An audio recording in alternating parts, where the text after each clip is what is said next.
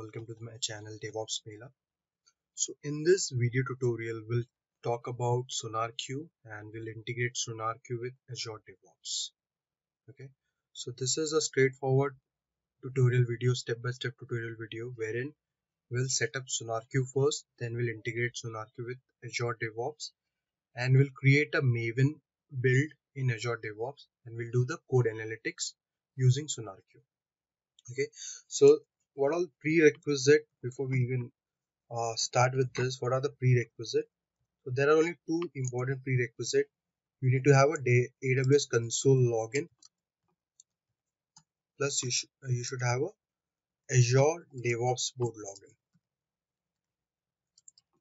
Okay, so this is, if you guys don't have it, it's free. You can go and sign up for AWS and Azure DevOps.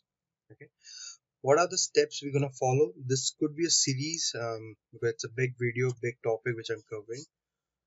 So we could have multiple parts video. What exactly steps we would be following? Firstly, we'll log into AWS.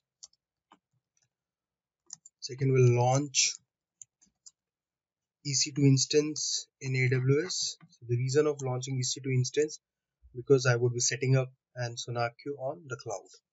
Okay. Secondly, we'll install Docker container and set up Docker. So we'll have our SonarQube running in Docker. Okay. Then we'll set up SonarQube in Docker container.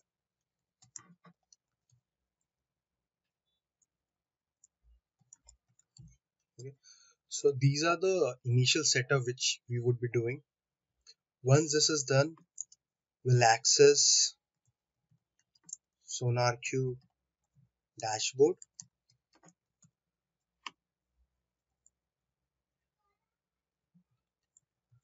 And through SonarQube dashboard, we'll set up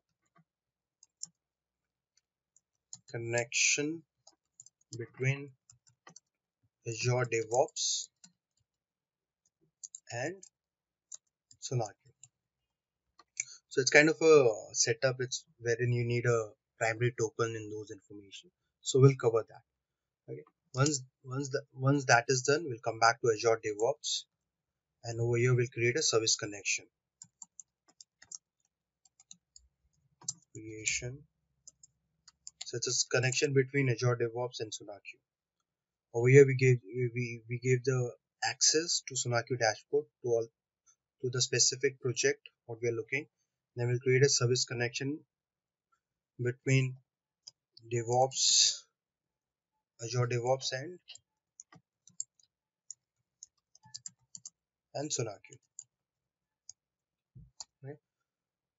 Last but not the least, we'll create a build pipeline, Maven, to be very specific, Maven build pipeline,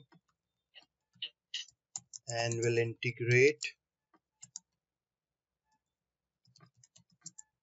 a demo Java project in it.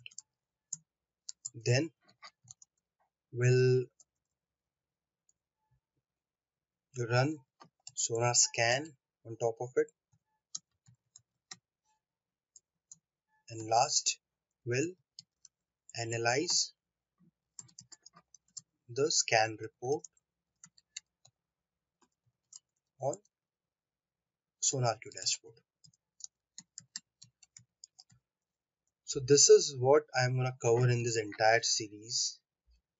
So these are the steps which we'll be following up. So this is the only prerequisite which you would need. Just get an Azure DevOps login and sign up to AWS console. So this can be divided into multiple parts. In first part, we'll set up a EC2 instance. We'll install Docker container on top of it. Then inside Docker container, we'll set up a SonarQube. We'll set up SonarQube dashboard. Then we'll create a connection. That's more of giving access to SonarQube dashboard. So it's a token, primary token, and those information is needed. I'll just walk you through on that. Once that is done, we'll create a service, we'll create a project in between on dashboard, uh, Azure project creation. Once that is done, we'll create a service connection between Azure DevOps and SonarQube. Then we'll create a build pipeline and we'll integrate a demo Java project, Java code, I would say. We'll run SonarQube scan using the build pipeline. Once that is done, we'll analyze the scan report on SonarQube dashboard. So guys, this is what you will see coming up next. So please subscribe to your channel, and if you have any comments and if you like dislike anything, please put it in the comment box so that even I am aware like what you guys are liking, because I see number of views coming in but I don't see subscribers. So please if you like my videos, please subscribe to my channel and wait for the for the first part wherein we'll set up a EC2 instance and install Docker. Okay, thank you.